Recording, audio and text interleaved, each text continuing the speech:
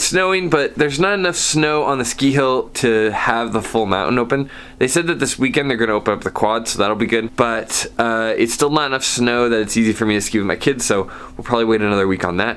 But it's exciting. It's nice to have some fresh snow around here. But we had so little snow before that we were like really kind of lacking. So that means that there's not enough snow quite to go skiing yet, but there's enough snow to like kind of get things ready. So let's go have some fun. I don't have snow tires on my car yet. It's still pretty slick. Maybe we can have a little bit of fun before we get our snow tires on.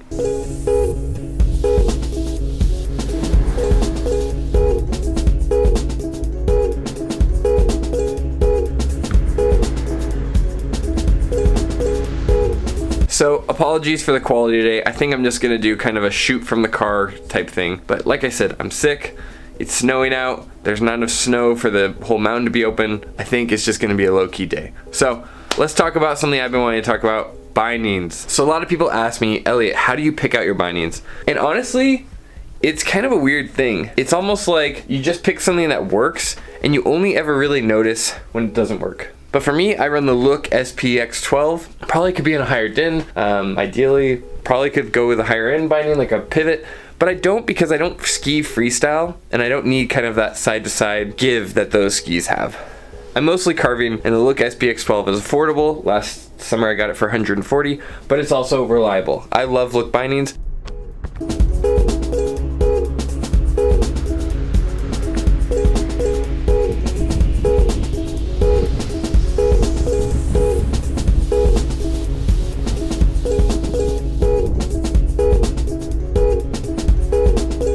The first thing I need to do is I need to take off this snow mode because basically it makes it so driving's a little bit more fun.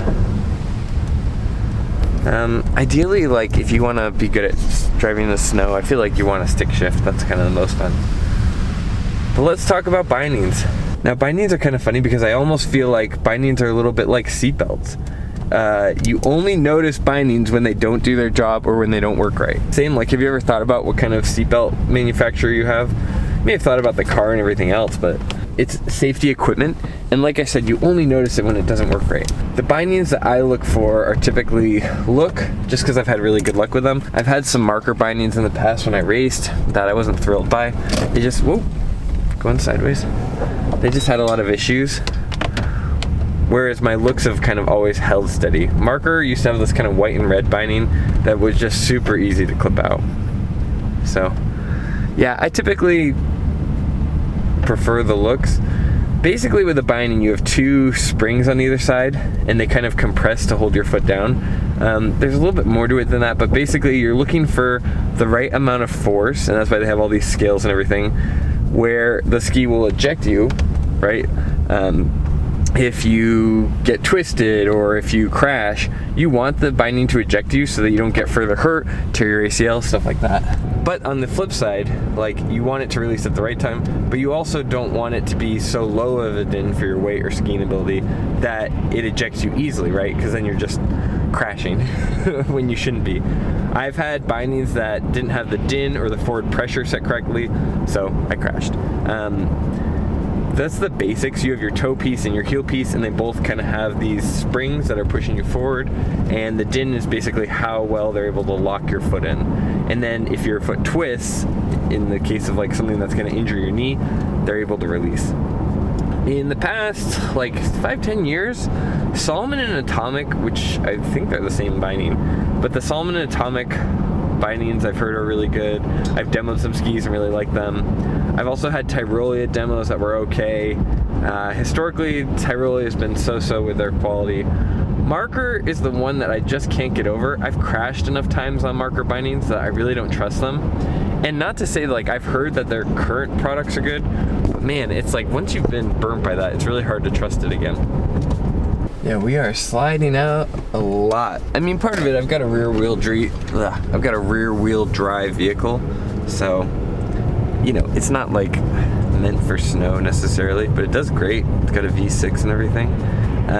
But definitely time to get the set of snow tires on if I want to go up to the mountain, because even just going around the neighborhood is kind of tough.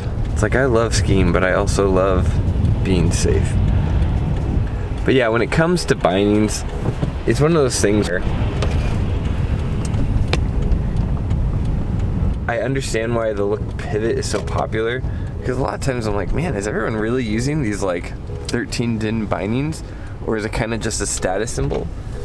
Probably a little bit of both, right? But I think the biggest thing is that like when it comes to safety, people want to like almost overperform. So I get it. I think the look SPX 12 that I have is probably more than enough for most people. I think this winter I'm going to try to review the pivots because I do think that they make nice stuff.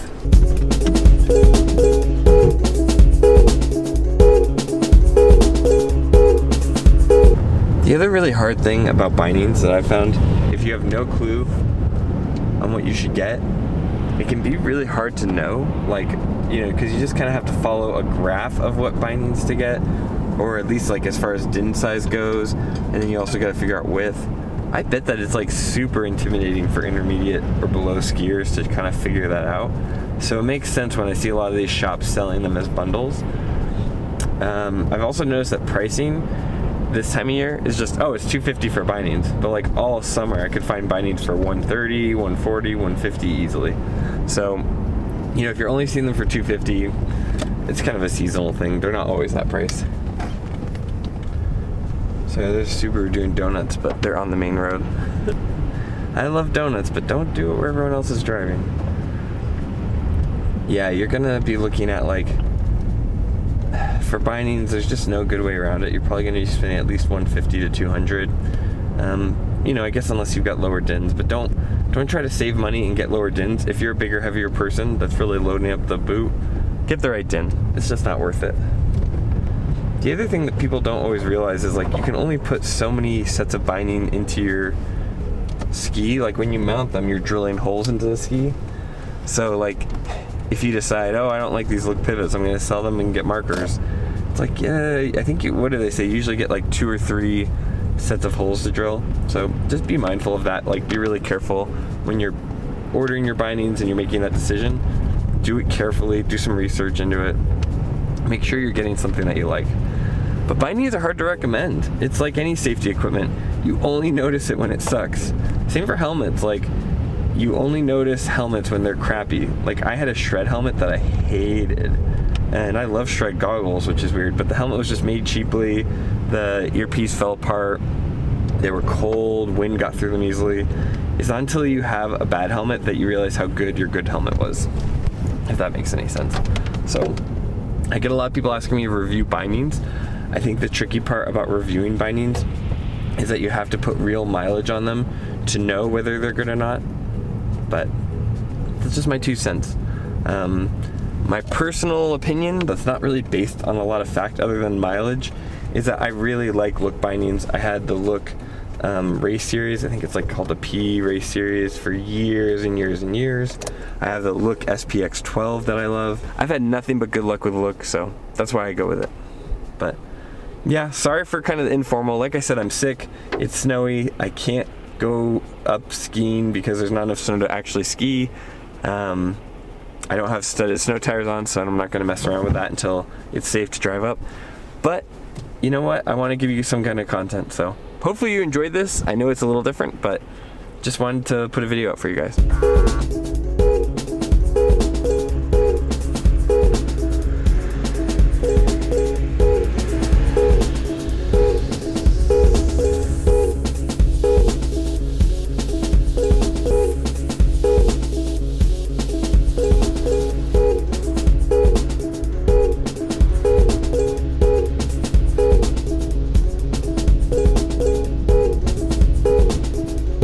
So thank you so much for watching. If you like this kind of content, please consider liking and subscribing. It helps my channel out a lot. But more than anything, just thank you for watching. I really appreciate it. And as always, I'll see you in the next one. See ya.